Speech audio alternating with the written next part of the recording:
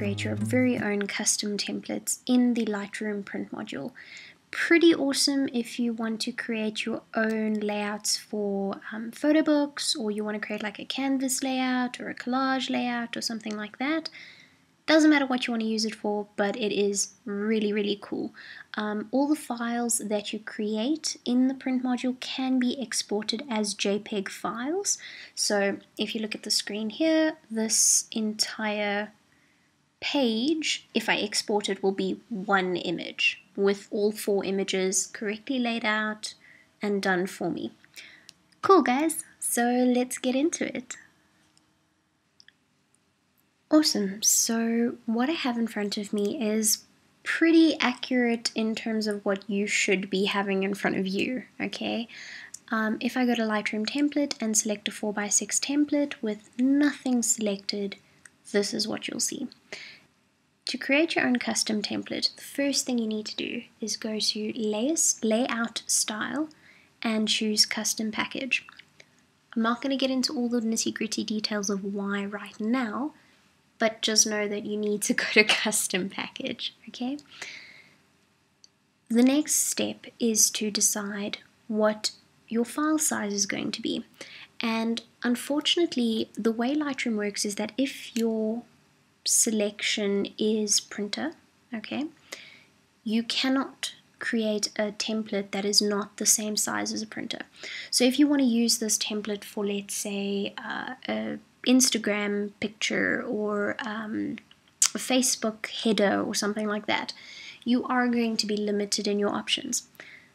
For the sake of the tutorial, pick JPEG file, okay? So when you click print or print a file, it will then print it as a JPEG image, okay? Just for now, just copy my settings. File resolution, I have chosen 300 ppi, which is different to DPI. DPI is dots per image. Dots per inch. PPI is pixels per inch, if I'm not mistaken. So this will give you a higher JPEG resolution. Print sharpening, I've kept it at low. You can change that to standard or high as you need. Media type, matte, because, well, we're not printing it. Okay, well, unless you are and you know you're going to print onto gloss, do that, okay?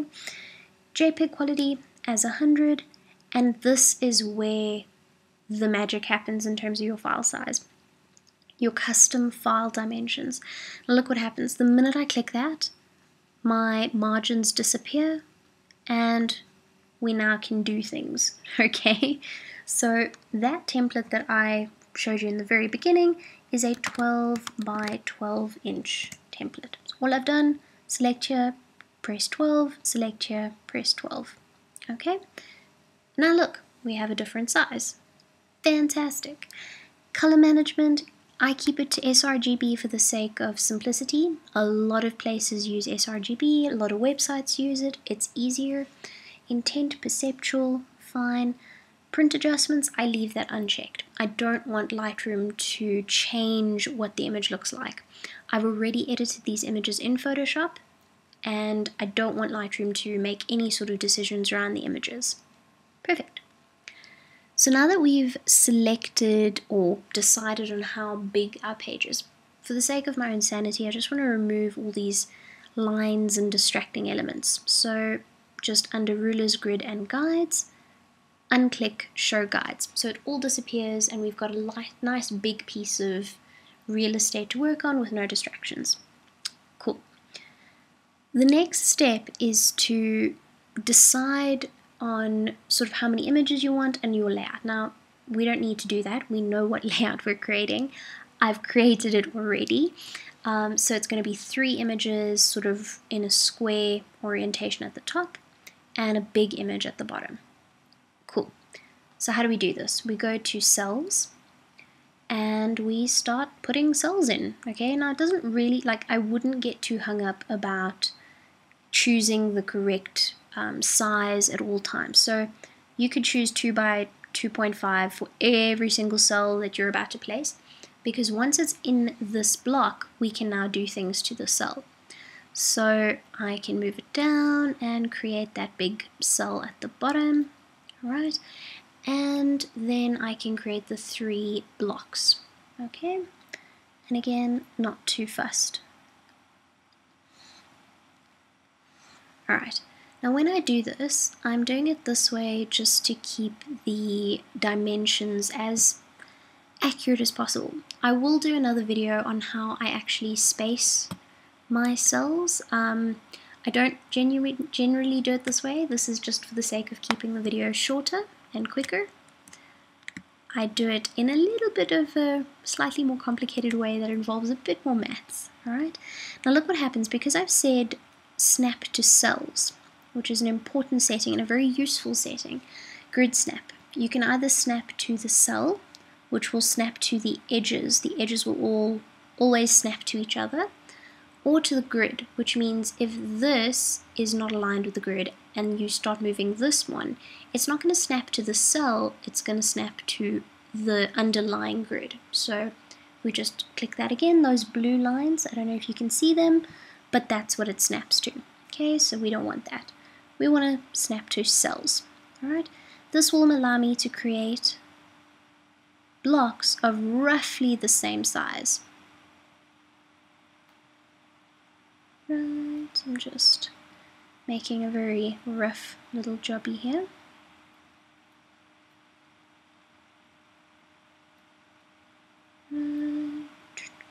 Okay, as you can see, it's very rough at the moment, and I could really spend a lot more time getting this piece more accurate.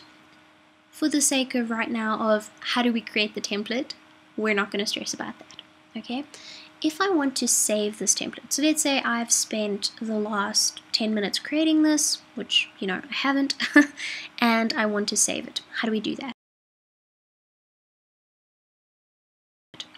Click on this plus icon under template browser and give your template a name. So I like to name it to help me find it in the future. So for image 4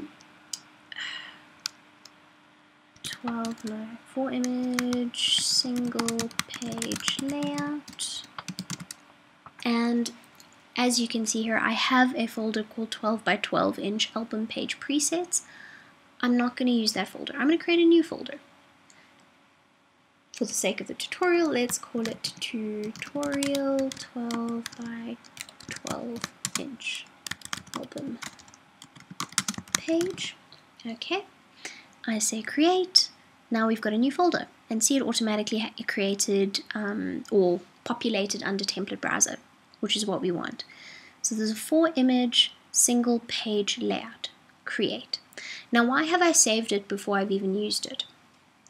The reason being is once I'm happy, I don't want to make a mistake.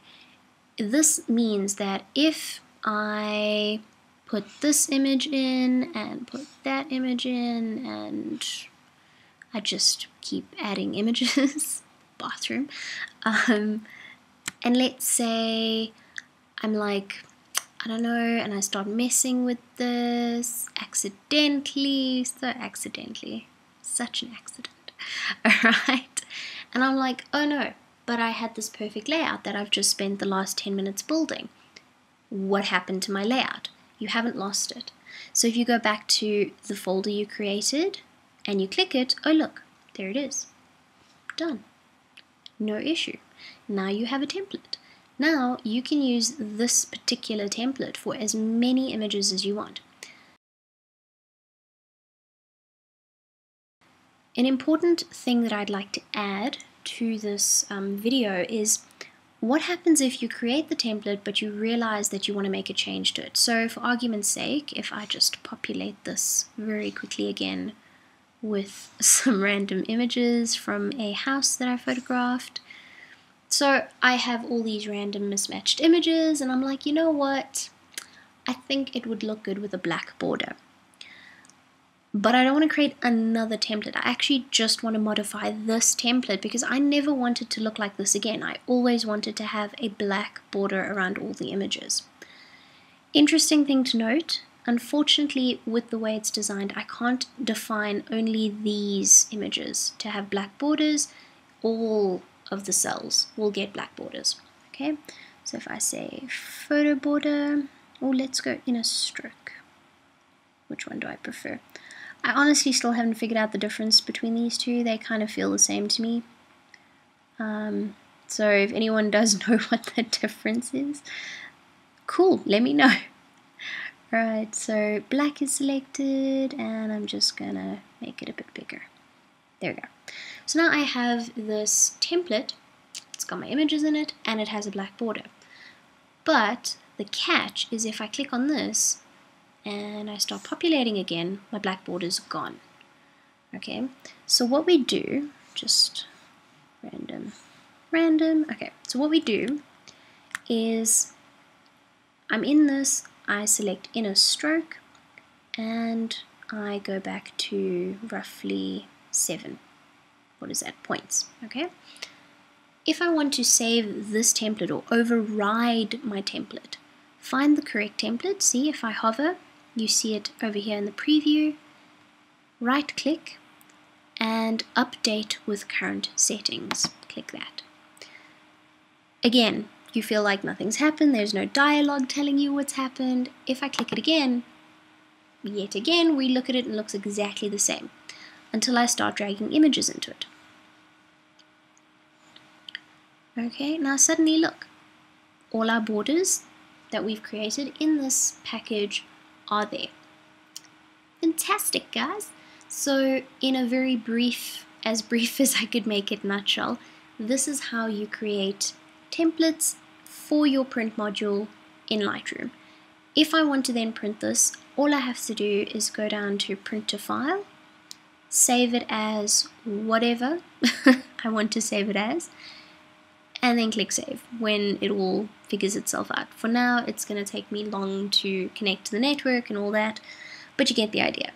Okay, I will create a video specifically on how I deal with placing all the objects, because I actually do it quite precisely. If you are as pedantic about precision as I am, then yeah, watch that video to see how I place it so precisely, because I mean, you'll see if I just get to the template, it's ridiculously precise. Like, there are the gaps are particular. Okay, I will deal with that in a completely different video, simply because it's a lot of steps. There is maths involved if you want to do it as precisely as I want to do it sometimes, and I'm happy to show you that, but we'll do it in a different video to keep this one shorter.